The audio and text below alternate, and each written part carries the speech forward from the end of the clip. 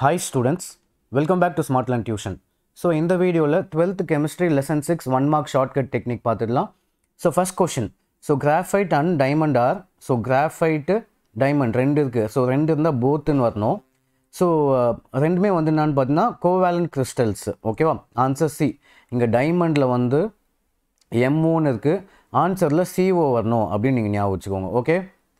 So கிராஃபைட்டும் டைமண்டும் ரெண்டு இருக்கிறதுனால நம்ம போத்துன்னு போட்டுட்டோம். போத்துன்னு வந்துடுச்சு. நெக்ஸ்ட் டைமண்டில் எம்ஓ இருக்கிறதுனால CO. So answer C, both covalent crystals. Next second question பார்த்தீங்கன்னா நீங்கள் கொஷினே படிக்க தேவையில்ல, ஸ்ட்ரைட்டாக ஆன்சர் வந்து AB3ன்னு எழுதிக்கலாம். இப்போ கொஷினில் பாருங்கள், AXBY Cன்னு இருக்கா, நமக்கு ABC வரணும். இப்போ C வந்து எத்தனாவது லெட்டர், தேர்ட் லெட்டரில், அதனால் வந்து AB3ன்னு எழுதிக்கலாம். ஸோ ஆன்சர் வந்து B. ஓகேவா? ஸோ கொஷினில் இருக்க மாதிரி AB எழுதிக்கலாம். உங்களுக்கு C வந்து எத்தனாவது லெட்டர் 3, அதனால் வந்து AB3, ஆன்சர் வந்து B. Third question, the ratio of closed packed atoms to tetrahedral whole in cubic package. cubic கொஷினில் வந்து இங்கே க்யூப்னு இருக்குது. க்யூப்னா 3ல் இதுக்கு கம்மி நம்பர் வந்து 2, 1. ஸோ 1:2ன்னு வரணும் ஆன்சர். ஓகேவா? ஆன்சர் 1:2. ஸோ க்யூப்னா 3, இதுக்கு கம்மி நம்பர் பார்த்தீங்கன்னா 2, 1, அதை 1:2ன்னு எழுதிக்கோங்க. Next question, next fourth question, solid CO2 is an example of. கொஷினில் சாலிட் இருக்குது, ஆன்சர்லேயும் சாலிட் வரணும். இப்போ 4த்துலேயும் சாலிட் இருக்குது. ஓகேவா? So okay fine. இப்போ CO2ன்றது வந்து என்னது, ரெண்டு எலமெண்ட்ஸ் சேர்ந்து அது மாலிக்யூல் தான். ஸோ அப்போ மாலிகுலர் சாலிட் தான் answer. Okay, CO2 is a molecule. So அதனால் மாலிகுலர் சாலிட் ஞாபகம் வச்சுக்கோங்க. ரெண்டு இது ஒரு எலமெண்ட், இது ஒரு எலமெண்ட், ரெண்டு எலமெண்ட் சேர்ந்து அது மாலிக்யூல் தான். So molecular solid. So fifth question, அசஷன் reason மட்டும் நீங்கள் என்ன பண்ணுங்கள், எப்படியும் ஞாபகம் இருக்காது. அசஷன் ரீசன் மட்டும், எல்லா அசஷன் ரீசன் வந்து தனியாக எடுத்து எழுதி வச்சுக்கோங்க. அதை தனியாக படிங்க. இந்த 1 மார்க்ஸோடு சேர்த்து படிக்காதீங்க. ஓகேவா? எந்த லெசன்லாம் அசஷன் ரீசன் இருக்கோ அது மட்டும் தனியாக எழுதி வச்சுட்டு அதில் க்ளூ வச்சு படிக்கணும் நீங்கள். அது முடிஞ்சால் இஃப் பாசிபிள் நான் அது தனியாக ஒரு வீடியோ போட்டுறேன் உங்களுக்கு. பட் இதில் கூட பார்த்துக்கலாம். Monoclinic sulphur is an example of monoclinic கிறிஸ்டல்னு சொல்லியிருக்காங்க. கரெக்டு தான். மோனோக்ளினிக் கிறிஸ்டலோட எக்ஸாம்பிள் தான் வந்து மோனோக்ளினிக் சல்ஃபர். அப்போ A, both அசஷன் and reason are true and reason is the correct explanation of அசஷன். இது கரெக்டு தான், ட்ரூ தான். ஸோ மோனோக்ளினிக் சல்ஃபர் வந்து ட்ரூ தான் answer. Next sixth question, Ca2+ ஞாபகம் வச்சுக்கோங்க. இது எப்படி எழுதலாம்னா 8ல் பாதி 4, இதுதான் ஆன்சர்.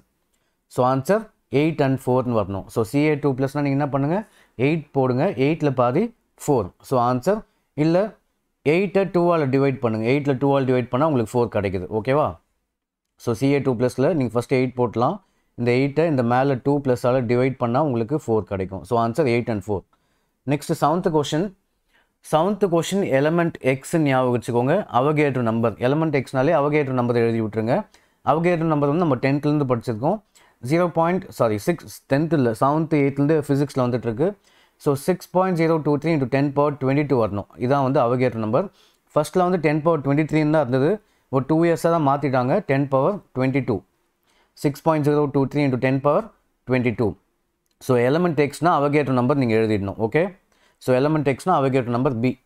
நெக்ஸ்ட் எயித்து கொஷின் பார்த்தீங்கன்னா இங்கே M இருக்குது, இங்கே 3 இருக்குது. ஸோ எம்மையும் 3யும் ஒன்றா சேர்த்து எழுதிக்கோங்க. Answer M3. அதுக்கப்புறம் இந்த கொஷினில் எவ்வளோ N இருக்குதுன்னு பாருங்கள். இங்கே ஒரு N, இங்கே ஒரு N இருக்குது. N வந்து 2 இருக்குது. So answer M3N2. ஓகேவா? ஈஸி. நைன்த்து கொஷின் பார்த்தீங்கன்னா 10, 9, 8 கவுண்ட் டவுன் மாதிரி இருக்கா? 10, 9, 8, அதுக்கப்புறம் நான் வரணும் 7. ஆன்சரில் வந்து உங்களுக்கு 7 எங்கேயுமே இல்லை. ஸோ அதுக்கு அடுத்து நம்பர் 6. ஸோ கொஷின் ஆன்சரில் 6 இருக்குது. ஸோ 6 தான் ஆன்சர். சப்போஸ் உங்களுக்கு ஆன்சரில் 7 போடாலும் நீங்கள் 7 எழுதாதீங்க. 10, 9, 8க்கு அப்புறம் நீங்கள் 6ன்னு எழுதிக்கோங்க. ஓகே? ஸோ இந்த சம் நீங்கள் எப்படி ஞாபகம் வச்சுக்கலாம், 0.9 10^10 வந்து கவுண்ட் டவுன் ஞாபகம் வச்சுக்கோங்க. 10, 9, 8, 7, 6 வரணும் அப்படின்னு ஞாபகம் வச்சுக்கோங்க. நெக்ஸ்ட் இந்த கொஷின் 10th கொஷினில் 400 ppmனு இருக்குது. ஆன்சர்லேயும் 400 pmனு வரணும். ppm கிடையாது, pm. ஆன்சர்லேயும் pmனு வரணும். பக்கத்தில் வந்து இந்த ட்ரிக்னாமெட்ரி ரேஷியோ மாதிரி போட்டுக்கோங்க. உங்களுக்கு ட்ரிக்னாமெட்ரி டேபிள் வரணும் ஆன்சர் √3/2. இதெல்லாம் வந்து ட்ரிக்னாமெட்ரியில் வராது. √3 இருக்கும். பட் நீங்கள் வந்து √3/2 ஞாபகம் வச்சுக்கோங்க. ட்ரிக்னாமெட்ரி ரேஷியோ ஞாபகம் வச்சுக்கோங்க. So √3/2 answer. √3/2 into 400 pm. So உங்களுக்கு கொஷின்லேயும் 400 இருக்குது, இங்கேயும் 400 இருக்குது. அதுக்கப்புறம் வந்து நம்ம ட்ரிக்னாமெட்ரி டேபிளில் வர வேல்யூஸை யூஸ் பண்ணிக்கோங்க. இது ட்ரிக்னாமெட்ரியில் வராது, இதுவும் வராது, பட் இது வரும். பட் நீங்கள் என்ன எழுதணும், √3/2 ஞாபகம் வச்சுக்கோங்க. ஓகேவா? இந்த ரெண்டுத்தில் தான் இதுவும் ட்ரிக்னாமெட்ரி வேல்யூ, இதுவும் ட்ரிக்னாமெட்ரி வேல்யூ. பட் இங்கே 100 இருக்குது, இங்கே 400 இருக்குது. நம்ம கொஷினில் 400 தான் இருக்குது, அப்போ தான் வரணும் ரெண்டுத்தில் கம்பேர் பண்ணும்போது. ஓகேவா? ஸோ உங்களுக்கு answer D. Next 11th question. 11th question பார்த்தீங்கன்னா கொஷினில் 100 pm இருக்குது, அப்போ ஆன்சர்லேயும் 100 pm வரணும். ஃபஸ்ட் வந்து ஆன்சர் 100 pm மேலே வரணும். ஓகேவா? எல்லாத்துலேயும் 100 வந்திருக்கு, இங்கேயும் 100, இங்கேயும் வந்திருக்கு. பட் நமக்கு 100 வந்து மேலே வரணும் அப்படின்னு ஞாபகம் வச்சுக்கோங்க.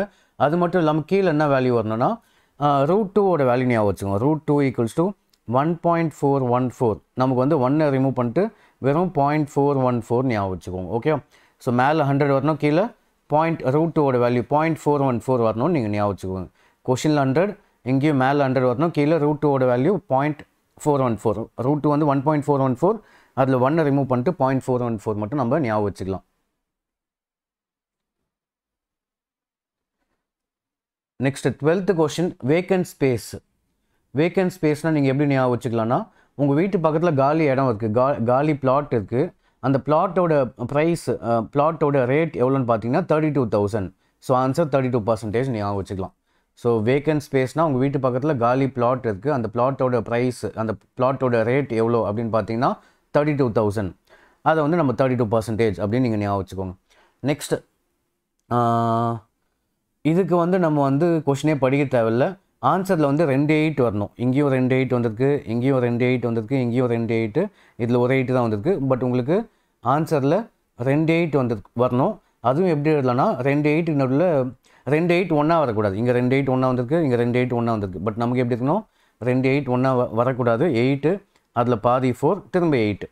ஓகேவா? 8 ஃபஸ்ட்டு கம்மியாகுது, 4 கம்மியாகுது, திரும்ப இன்க்ரீஸ் ஆகுது அப்படின்னு ஞாபகம் வச்சுக்கோங்க. So 8 4 8 answer 848.5. ஸோ 8 வந்து பாதி ஆகுது, திரும்ப இன்க்ரீஸ் ஆகுது 848. ஸோ இந்த மாதிரி நீங்கள் ஞாபகம் வச்சுக்கலாம். ஸோ 14th கொஷின் பார்த்தீங்கன்னா சிம்பிள் கியூப்னு சொல்லியிருக்காங்க. கியூப்னா 3 டேபிளில் மல்டிப்ளை பண்ணி பாருங்கள், எதெல்லாம் டினாமினேட்டர் வருதுன்னு பாருங்கள். 3 டேபிளில் 4√2 வருமா? வராது. 3 டேபிள் 6 வரும்ல, அப்போ ஆன்சர் இதுதான். ஸோ கியூப்னா 3.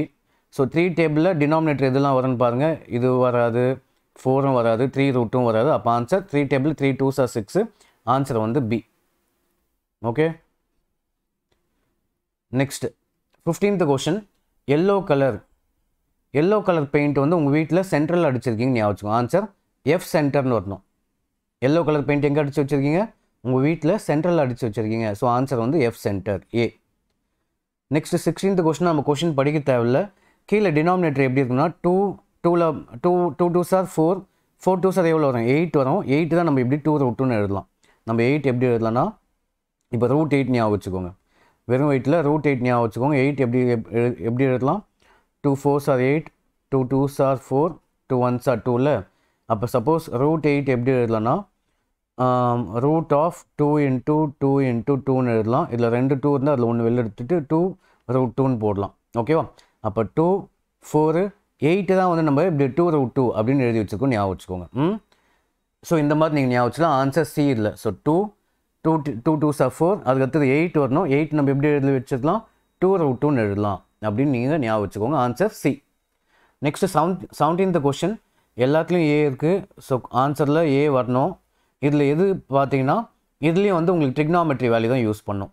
√3/2 தான், √3/2 ஏ. ஸோ மேக்ஸிமம் ட்ரிக்னாமெட்ரி வேல்யூஸ் வந்து இந்த கெமிஸ்ட்ரி இந்த லெசனில் வந்தது எல்லாமே வந்து √3/2. இதை ஞாபகம் வச்சுக்கோங்க. ஏ பக்கத்தில் என்ன இருக்கணும்? √3/2 இருக்கணும்னு வச்சுங்க. இதுவும் ட்ரிக்னாமெட்ரி வேல்யூ தான், √3/4. பட் நீங்கள் வந்து √3/2 கீழே 2 இருக்கணும்னு ஞாபகம் வச்சுக்கோங்க. ஓகே. ஸோ √3/2 ஏ 17th கொஷின். இல்லை இன்னொரு க்ளூ என்ன வச்சுக்கலாம், நீங்கள் கியூப்னு இருக்குது, கியூப்னா 3, இது கம்மி நம்பர் 2ல், அப்போ கீழே 2 வரணும் அப்படின்னு ஞாபகம் வச்சுக்கலாம். ஸோ கியூபுக்கு கம்மி நம்பர் 2. ஸோ √3/2 வரணும், கீழே வந்து 2 வரணும்னு ஞாபகம் வச்சுங்க. √3/2 ஏ. இது இம்பார்ட்டன்ட் கொஷின், லாஸ்ட் டைம் கேட்டிருந்தாங்கன்னு நினைக்கிறேன். Next 18th question.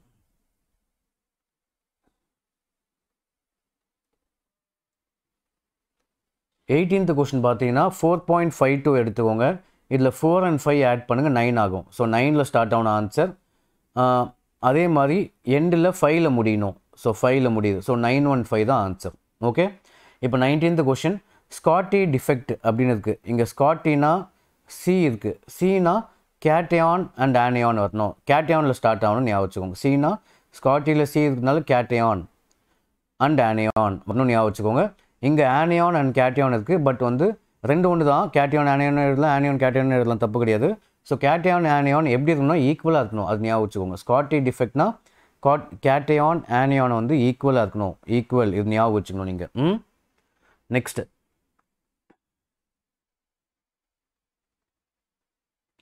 20th question. இந்த நார்மல் ஞாபகம் வச்சுக்கோங்க. நார்மல்னால் ஃப்ரெங்கல். ஃப்ரெங்கல் ஒரு ஆள் வச்சுக்கோங்க. ஃப்ரெங்கல் வந்து நார்மலாக இருக்கார், சாதாரணமாக இருக்கார் அப்படின்னு நீங்கள் ஞாபகம் வச்சுக்கலாம். ஸோ ஃப்ரெங்கல் எப்படி இருக்கார்? நார்மலாக இருக்கார். ஸோ அப்போ உங்களுக்கு கொஷினில் நீங்கள் நார்மல்னு பார்த்தா ஃப்ரெங்கல். ஏன்னா ஃப்ரெங்கல் வந்து நார்மலாக இருக்கார் அப்படின்னு நீங்கள் ஞாபகம் வச்சுக்கலாம். Next 21st question. Frenkel எஃப்ல start ஆகுது, அதனால் ஃபால்ஸ் ஞாபகம் வச்சுக்கோங்க. So both assertion and reason or false. ஒரு வாட்டி நான் எதுவும் செக் பண்ணிக்கிறேன். இது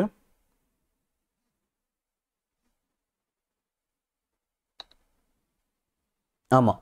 ஸோ ரெண்டுமே வந்து falls. Both assertion and reason or false.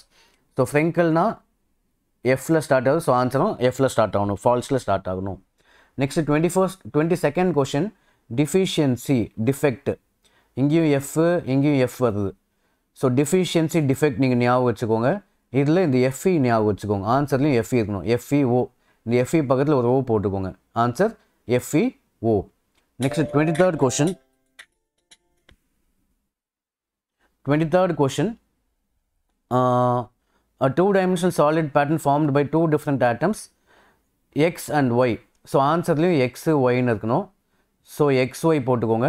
அதுக்கப்புறம் இந்த ஒரு பாக்ஸில் வந்து எவ்வளோ பிளாக் கலரில் இல்லாமல் எவ்வளோ இருக்குன்னு பாருங்கள். 1 2 3 4 5 6 7 8. ஸோ 8 வரணும். X Y 8. ஓகேவா? So this is 23rd question. எல்லாமே முடிஞ்சிச்சு. ஸோ இது மட்டும் நான் திரும்ப சொல்கிறேன் உங்களுக்கு. ஸோ உங்களுக்கு கொஷினில் வந்து எக்ஸ் ஒய்ன்னு இருக்குது, அது எக்ஸ் ஒய் வரணும். ஒரு பாக்ஸில் ஷேட் பண்ணாமல் பிளாக்ல எல்லாமே எவ்வளோ இருக்குது? 8 இருக்குது. So answer X Y 8. So இது வந்து லெசன் நம்பர் 6. லெசன் நம்பர் 7 நம்ம நெக்ஸ்ட் வீடியோவில் பார்க்கலாம். ஸோ தேங்க்ஸ் ஃபார் வாட்சிங்.